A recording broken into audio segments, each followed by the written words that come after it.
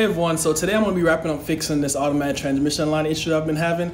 So hopefully I'm going to add in some new automatic transmission fluid, since I'm pretty sure that it's like almost like a quart low or so. So I'm going to add that in, and then I'm going to go ahead and add in the fan, start it, and see if it leaks or not. So hopefully everything works out, and yeah, we can start and drive this thing. So as you can see, the belt's on, everything's wrapped up and tight. The only thing left to do is just put the fan in. But the weirdest thing is, when I was putting the belt back on, the routing of the belt was completely different from what I saw online. So I didn't bother to take a picture of how it was routed, so I just said, hey, I'm gonna go ahead and check Google when I finish to go put the belt on. I just checked that, and the first image I got, the routing was, I tried using that routing, the belt will not go on for nothing. So I was like sitting there for like 30 minutes trying to figure out what the heck. But I found out that there's another diagram that's circulating that's wrong, and that's the one I got. And yeah, so it's pretty much down here at the bottom that's different. So I'll put up a diagram so you can see what I'm talking about.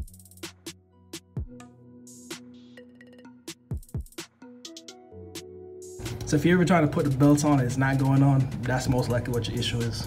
So I want to shout out Jonathan down there in Miami. He went ahead and set me up this ZF Lifeguard stuff. This is like the royal jelly of like oil, the OEM stuff, and some gaskets and stuff for the transmission. Oh man, I'm greatly appreciated, man. Thanks a lot. So I have my pump, hand pump, 8mm, and yeah, that's pretty much all I need for now. So when I'm on the car, the way you're gonna go ahead and get this removed is you have to use one of these, because if you use a socket or anything, it's not gonna fit. So stick it in there and then you turn this way, so towards the back of the car. If you try to go the other way, it's gonna be tightening it, and you're gonna have, pretty much you're gonna go ahead and strip that bolt. If you strip that bolt, gonna have a bad time. So where's the part where we have a good time?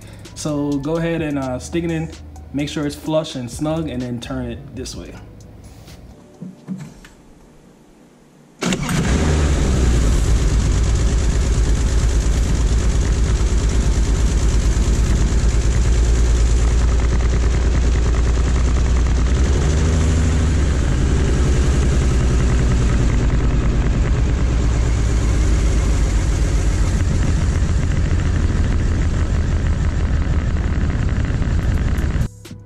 So everything is buttoned up now. Ironically, it only took like half a quart, so I'm pretty happy with that for it to be filled up.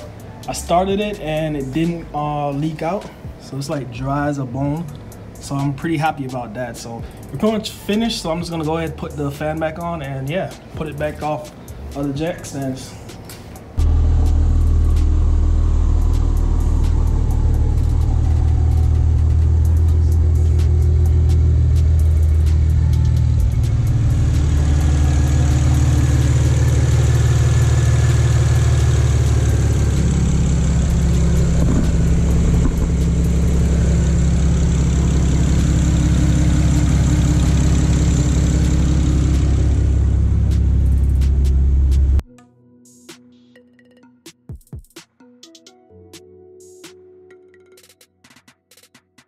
Let's go live to Ollie Williams with the Black U Weather Report. Ollie? It's raining sideways! Sounds rough, Ollie. Do you have an umbrella? Had one! Where is it? Inside out, 2 miles away! Is there anything we can do for you? Bring me some soup! What kind? Chunky!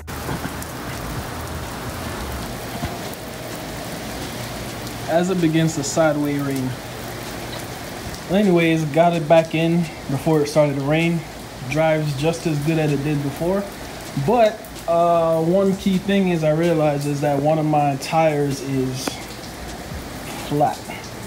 So this one over here has a slow leak on there, so I added some air to it. So I'm gonna have to go ahead and take it off, bring it to the tire shop, and see what's going on. Most likely it's just nail in it or something, because there's like a construction around my neighborhood, and I believe that's what caused it. So the car is up and running now. Everything is working right on it. Transmission's shifting smoothly. Ironically, it's gonna be back up in the air, and I'm gonna go ahead and do a mod that is actually fun for me. So it's like, yeah, it doesn't have to do nothing with maintenance. It don't have to do anything else. All that's taken care of right now. So I'm just gonna go ahead and do a fun mod, finally.